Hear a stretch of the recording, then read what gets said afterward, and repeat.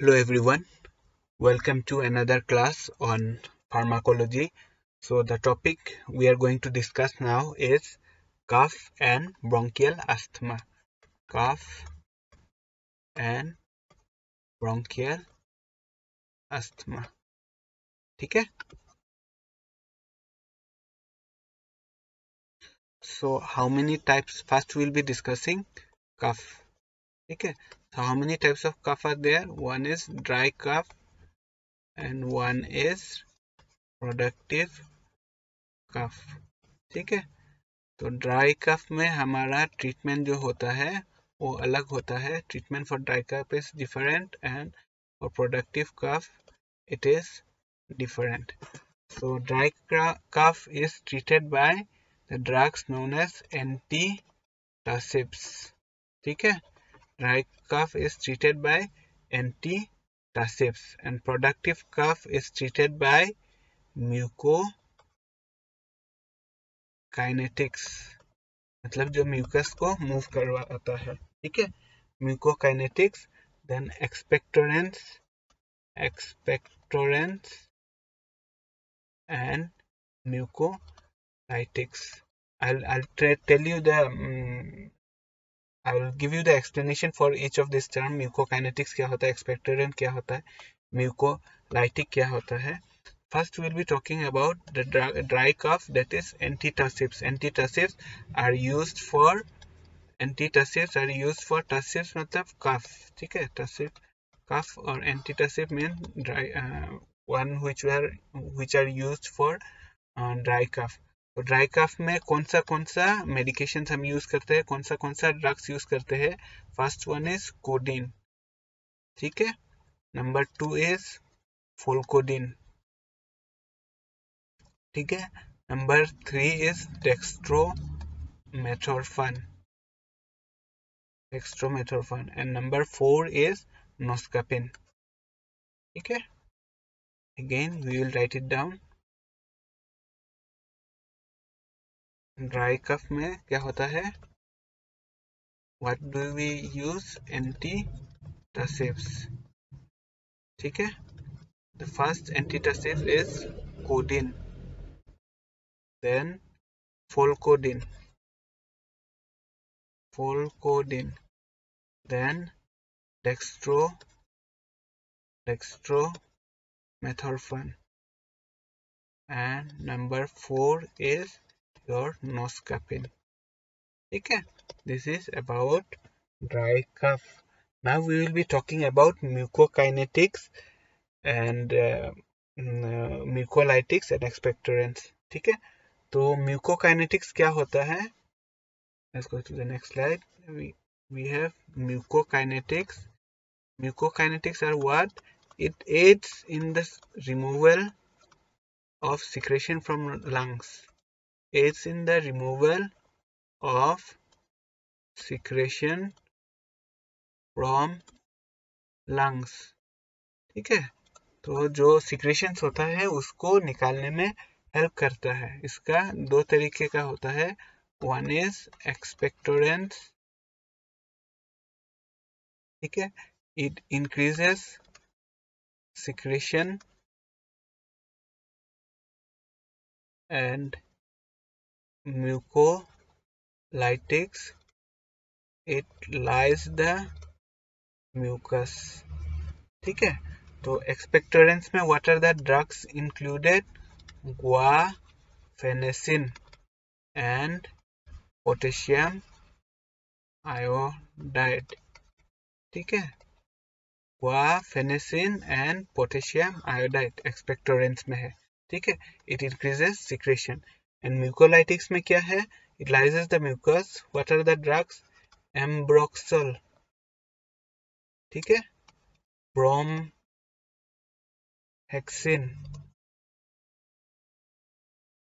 acetylcysteine and tornasulfa.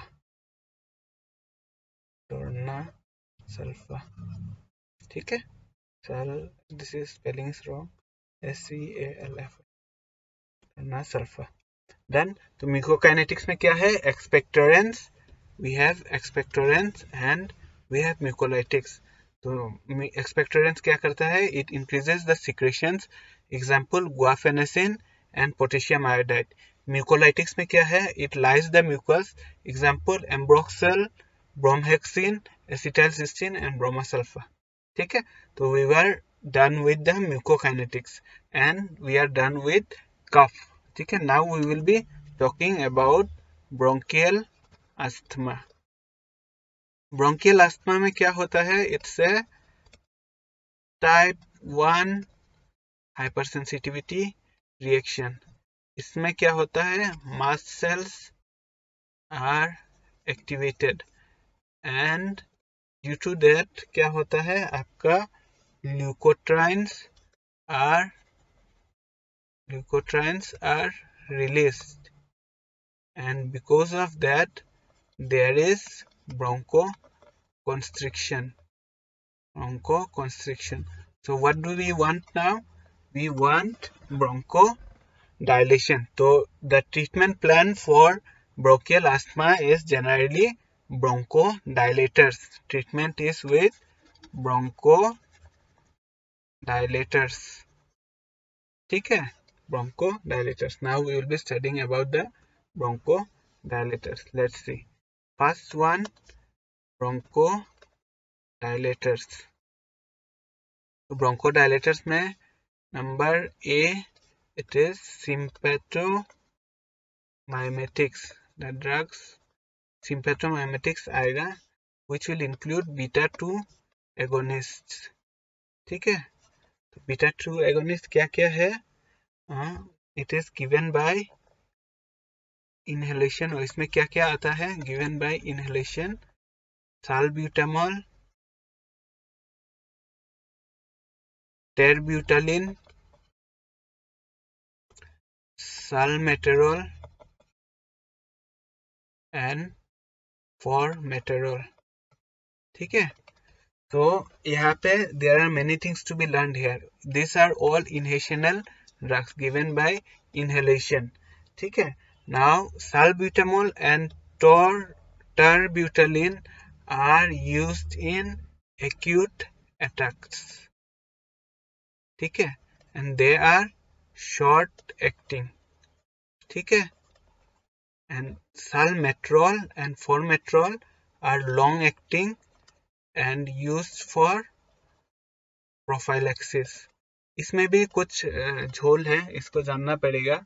How to remember? See, metro इसमें है नाम में ना, metro. तो metro trains are long, right? Metro trains are long, so these are long acting. You can remember it like that. One thing more, salmeterol इसमें S है, तो this is short acting, used in acute attacks. ठीक है, and this formoterol it can be used for both acute attack as well as for prophylaxis. This can be used only for आपका short acting used in acute attacks, long acting used for prophylaxis. ठीक है, तो salmeterol slow acting है. I'm sorry, salmeterol only used for prophylaxis.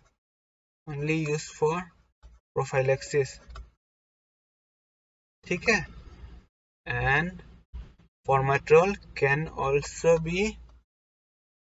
This has become very messed up ना. Let me write it down again so that you understand. ठीक है, salmeterol or formoterol. ठीक है, this is slow acting, not short acting. Slow acting. I'm so sorry. Slow acting, so only used for prophylaxis. Because it is slow acting, so it is used for only prophylaxis.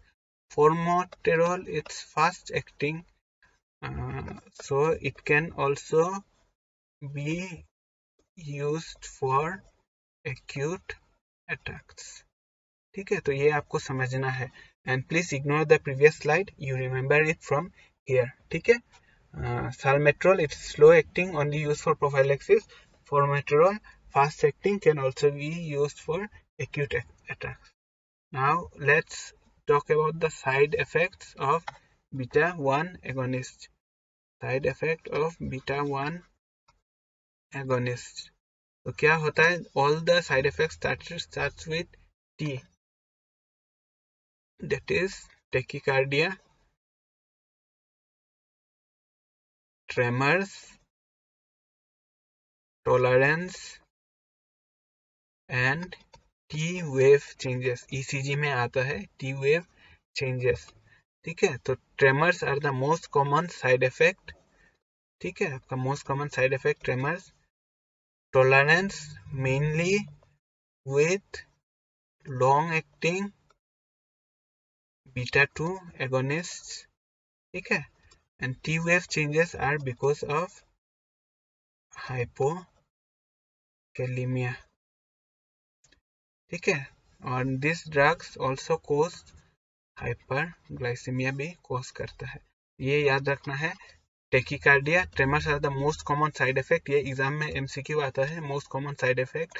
Tolerance mainly with long acting beta 2 agonist and T wave changes because of hypokalemia. Fine. Now we talked about sympathomimetics. Now we will be talking about parasympatholytics. Now B, parasympatholytics. इसमें क्या आता है आपका? M3 blockers. And what are the M3 blockers? These are ipratropium and tiotropium. ठीक है, it is given by inhalational route. ठीक है, and this is the drug of choice for acute attack in patient on beta blocker therapy. तो कोई patient अगर beta blocker therapy पे है already, तो this is the drug of choice for the patient in acute attack, patient of acute attack in patient on beta blocker therapy. ठीक है, this was about पैरासिम्पेथोलाइटिक्स. इसमें क्या आता है? M3 blockers. M3 ब्लॉकर्स में ipratropium, tiotropium. It is given by inhalation root. Drug of choice for acute attack in patient on beta blocker therapy. ठीक है, now we will talk about phosphodiesterase inhibitors. Phosphodiesterase inhibitors. ठीक है, so it include theophylline and aminophylline. ठीक है, फॉस्फोडाइस्टेरेस inhibitor क्या है? फॉस्फोडाइस्टेरेस inhibitor theophylline. ये याद रखो ना, ई है इसमें. ठीक है, तो थियोफाइलिन. और थियोफाइलिन याद रहेगा तो अमाइनोफाइलिन तो याद रहना ही पड़ेगा. अमाइनोफाइलिन में भी ई है. ई का बहुत बड़ा रोल है इसका प्रोनाउंसिएशन में. थियोफाइलिन इन, तो इन ई के बिना नहीं होगा इन. And aminophylline without E it cannot be pronounced. तो ये याद रखना पड़ेगा. It is given orally or IV. Inhalation not available. Inhalation not available. So important point about phosphodiesterase inhibitor is that inhalation route is not available. ठीक है, ये समझ में आया आपको? I hope so you understood. ठीक है, तो phosphodiesterase inhibitor कैसे काम करता है? It inhibits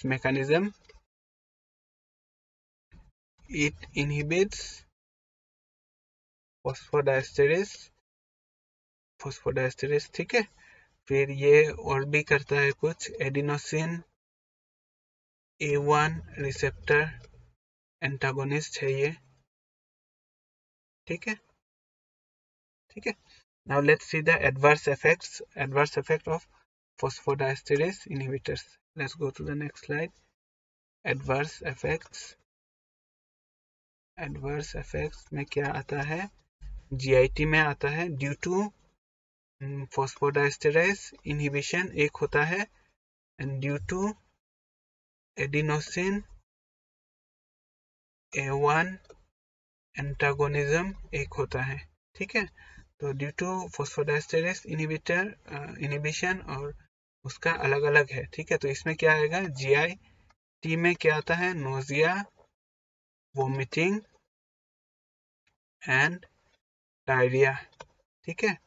and then it comes headache and then comes arrhythmia, ठीक है। और एडिनोसिन एंटागोनिस्ट में क्या आता है, डायूरेसिस, सीजर्स एंड एरिथमिया, ठीक है। Fine, let's go to some more important points. Theophylline के बारे में एक चीज हमको जानना पड़ेगा। Theophylline, we have to remember that it follows zero order kinetics. Theophylline follows zero order kinetics, ठीक है। Theophylline is metabolized because it follows zero order kinetics. It is metabolized by microsomal enzymes, so it is prone to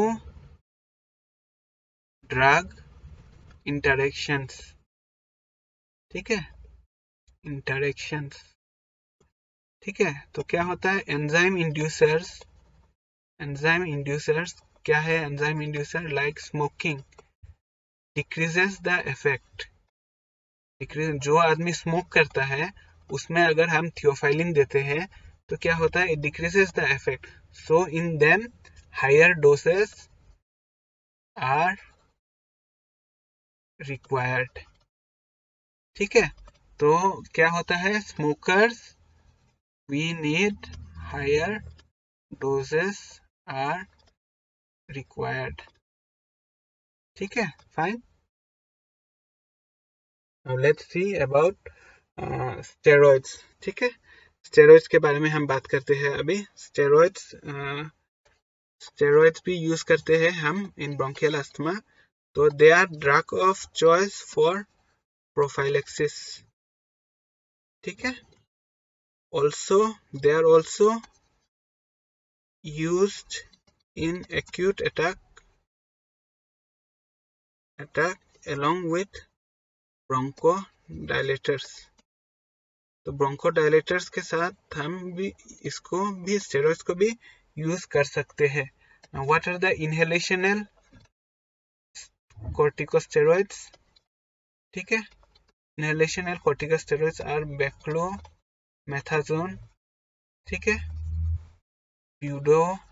ब्यूडोसोनाइड, fluticasone, ठीक है, ट्राइएमसिनोलोन and सिक्लेसोनाइड, ठीक है।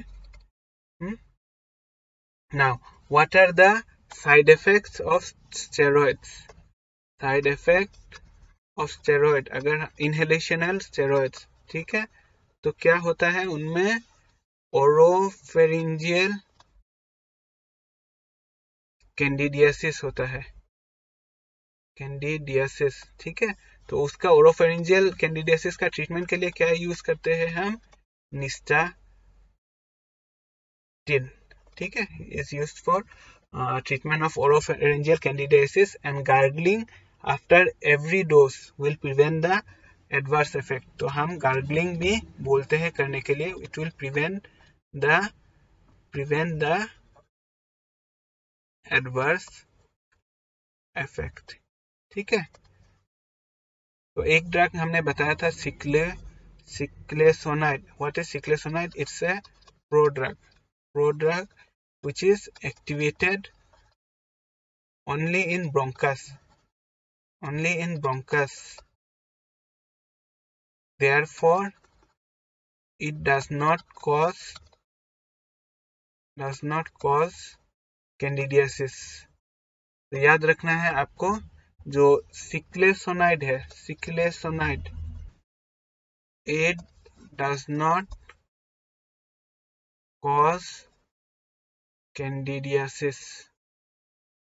cause candidiasis, ये आपको याद रखना है। सिक्लेसोनाइड does not cause candidiasis because it is activated only in bronchus, ठीक है।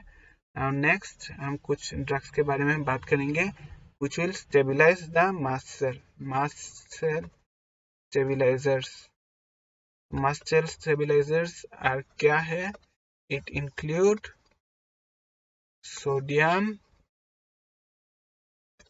chromoglycate and nedopromil. ठीक है। It is only used for prophylaxis. Mast cell stabilizer are only used for prophylaxis. Number next है आपका मोनोक्लोनल एंटीबॉडी. मोनोक्लोनल एंटीबॉडी एक है use जो हम करते हैं फॉर आपका ब्रोंकियल अस्थमा में, that is known as ओमालिजुमाब.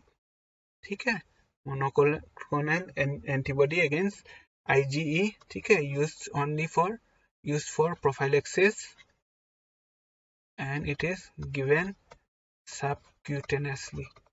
Now we have studied everything, but there is one part that is left जो हमने अभी तक नहीं पढ़ा है, and I want you to concentrate very much on that part. ठीक है, उसके बारे में हम थोड़ा सा डिटेल में पढ़ेंगे, जो है आपका नेक्स्ट बताऊंगा मैं, जो फॉस्फोलिपिड्स होता है. ठीक है, फॉस्फोलिपिड्स होता है, what they do. Phospholipase A, phospholipase A2 converts it into arachidonic acid. ठीक है, और उसके बाद कॉक्स लॉक्स क्या होता है, यहाँ पे प्रोस्टाग्लैंडिन फॉर्म होता है through COX pathway, through locks pathway leukotrienes produce होता है. ठीक है, ल्यूकोट्राइन फिर ल्यूकोट्राइन रिसेप्टर्स में जाके बाइंड करता है एंड इट कॉजेस ब्रोंकोकॉन्स्ट्रिक्शन. ठीक है, तो हम वी विल स्टडी हियर कि how we can prevent bronchial asthma. ठीक है, तो हियर इफ वी ब्लॉक, अगर फॉस्फोलाइपेज A2 को हम ब्लॉक करते हैं, दैट आर द स्टेरॉइड्स. ठीक है, फॉस्फोलाइपेज A2 को ब्लॉक करना, फॉस्फोलाइपेज A2 को ब्लॉक करना, दैट इज थ्रू स्टेरॉइड्स. ठीक है, फिर लॉक्स को ब्लॉक करना, यहाँ पे लॉक्स को ब्लॉक करना, that is through drug name ज़ाइल्यूटोन. ठीक है, तो ज़ाइल्यूटोन से वो करते हैं, ब्लॉक करते हैं. LT ल्यूकोट्राइन रिसेप्टर को ब्लॉक करना, we do it through ज़ाफिरलुकास and मोंटेलुकास. ठीक है, मोंटेलुकास. ये कैसे याद रखेंगे कि ल्यूकोट्राइन ल्यूकोट्राइन एंटागोनिस्ट, तो leukotriene receptor antagonist are ज़ाफिरलुकास and मोंटेलुकास. This are very important. आप देखो, आपका सर्दी खांसी कुछ भी होगा, sometimes in this also they give ना, सर्दी खांसी जुकाम में भी देते हैं. Anyway, this is used for asthma also. So you just notice the medication when you are given, when you are suffering from this cold and cough, they generally give this montelukast. तो ये याद रखना, leukotriene antagonist. ठीक है, और ये locks inhibitor is ज़ाइल्यूटोन. ठीक है, ठीक है. So this is all for this topic on cough and bronchial asthma. I hope you like the class. ठीक है, फिर we are going to meet on our next class. Thank you so much for patiently listening to the class. See you next time.